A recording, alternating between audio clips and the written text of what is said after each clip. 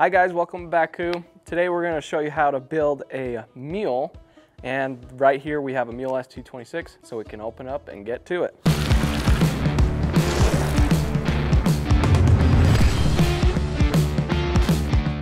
First off, we're going to cut off the bands that are on this box so we can open up and get to it. Okay, now that we have our Mule box opened up, we're going to take out these foam pieces right here. The things that will be located in your box is one, the toolbox. It has all the stuff that you need to put together your bike. We're going to set that aside. And then also your battery box, which contains your battery. Now we're going to take the bike out of the box. It's always easier to do it with another person, but if you are alone, it is possible. And let's get to it. Now that we got the bike out of the box, we're going to start unwrapping this by taking off these zip ties and then also your bubble wrap and foam. Let's get to it.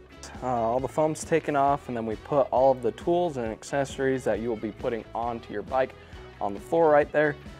Let's start this off by first taking off this plate right here. So right here you got all of your tools. One is a 6mm hex key, a 5mm hex key, a 4mm hex key, a size 15 crescent wrench, and an 8 and a 10 crescent wrench. First, we're going to remove these 4 bolts.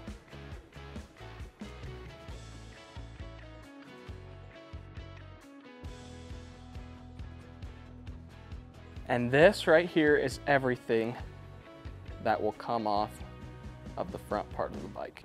Now what we're going to do is put on the handlebars. There's little rivets that are at the center of the handlebar that will kind of help you guide where it should line up in that diamond part right there.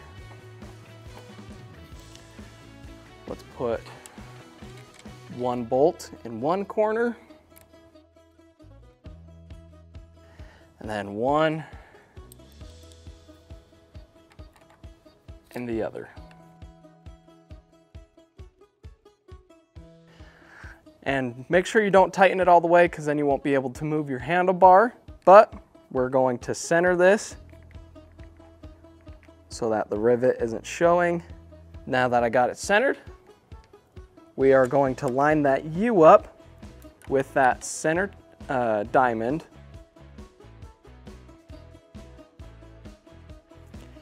And just make sure that you tighten these on evenly.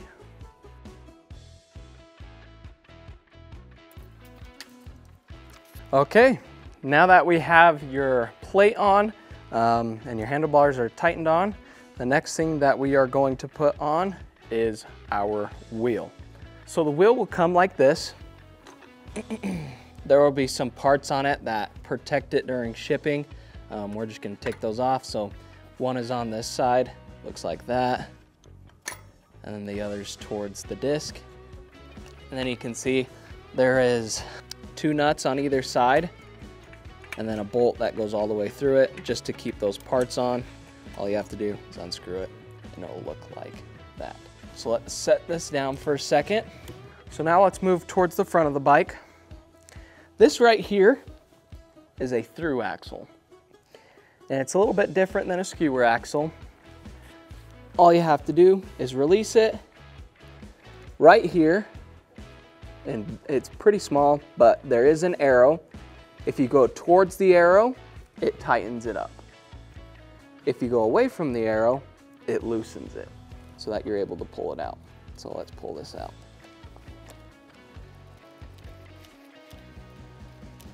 Okay, now that I have loosened it, you can be able to pull it all the way out. It'll look like that.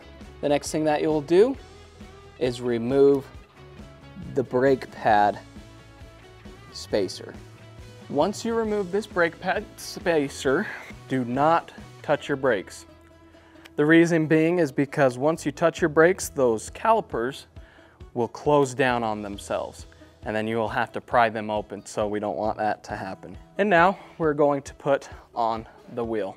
We're just going to grab the bike like this, just right on the front where there's a grip, and we're going to fit this rotor in between the brakes.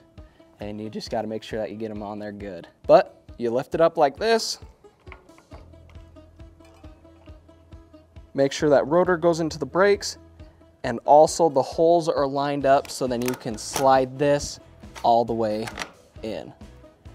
And you got to make sure that you slide your quick release in on the side of your rotor, because the threads are on the opposite side of the forks.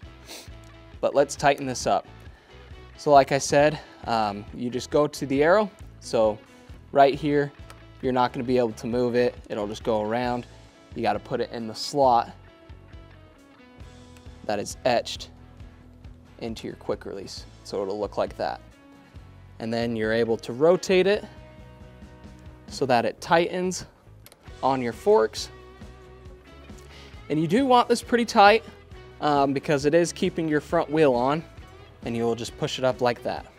Next thing that we're going to do is we are going to put this kickstand down, just because it makes it a lot easier to work on the bikes, and you're able to get a lot more done in a quicker time. But let's get to putting our pedals on. Our pedals will come in a box just like this. The way to open it is just on this side. There's some tabs that go into the box. Once you open it up, it'll look like that. There is a right side and a left side pedal.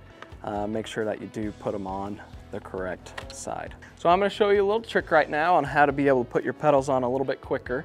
All you have to do is just hold this part, this silver part that's towards the end. You go down to the bike right here, and you go to where the free wheel is. And that's where there's no resistance on the bike. You're not moving forward, backwards, or anything. And then all you have to do, just hold that down, and it will tighten. And then you will get to a point where it won't tighten anymore with you just grabbing it. So the next thing that you will grab is your 15mm crescent wrench.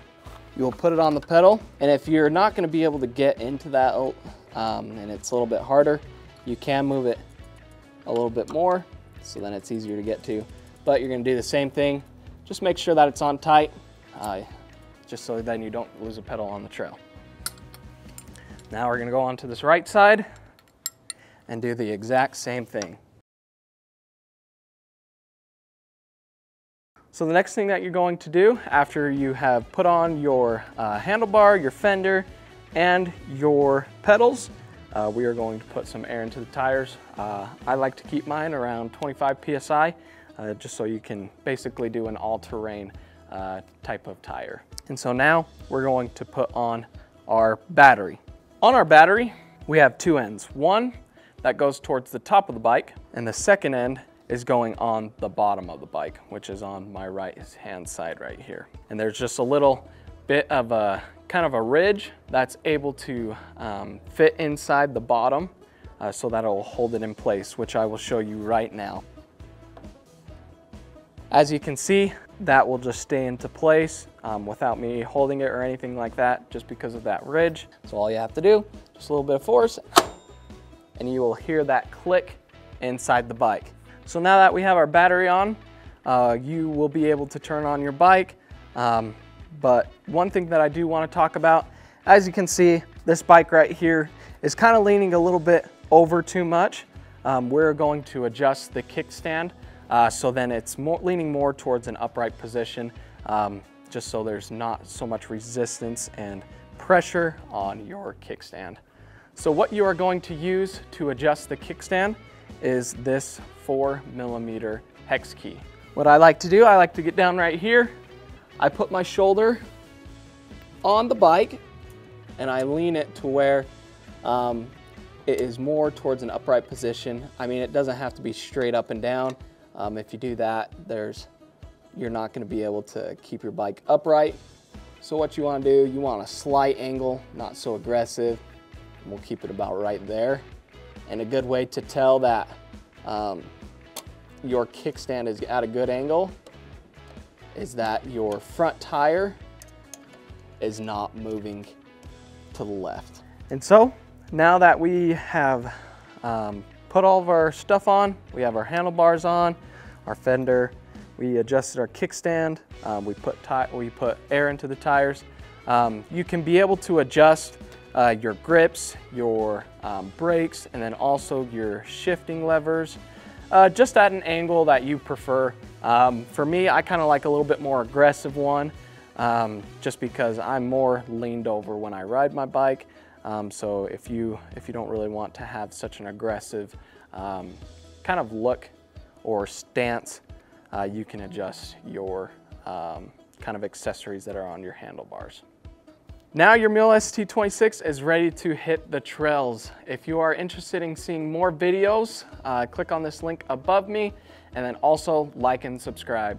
We really appreciate it. Thank you for watching this video, and we'll see you out on the trails.